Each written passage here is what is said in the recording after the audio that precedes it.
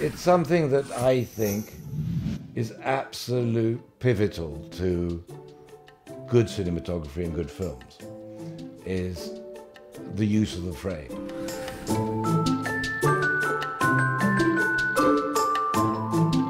A frame cannot just be a representation of just what's in front of you. It's got to have three-dimensionality.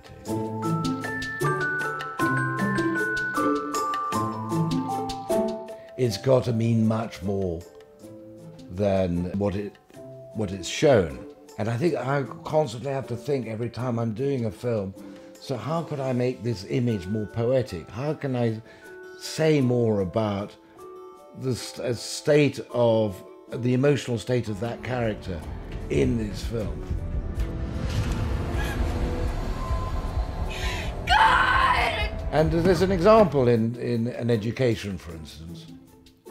And it's terribly simple, and people would just say, oh, well, you know, that's obvious. But it's a young girl, Carey Mulligan, who's being driven by this man that she doesn't really know. She's 18, he's 30. She doesn't know who he is particularly, but he's exciting. He's something new. She's come from a very structured background with her parents from the post-war era, and he's driving her in this old Jensen, I think, and the car stops and he gets out of the car and goes across the road and sees this black family across the road. She's observing all this. We could have shot that very conventionally.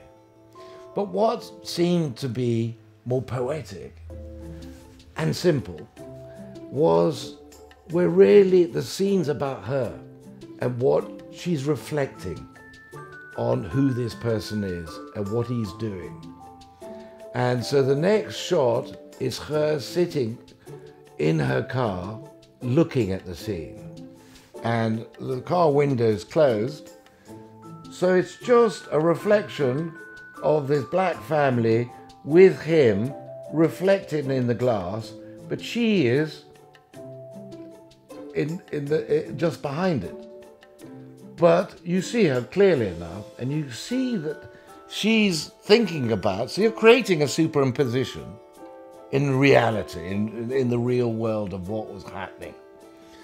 And then it's just a question of using the focus puller, and I think focus pullers are underestimated in the film game.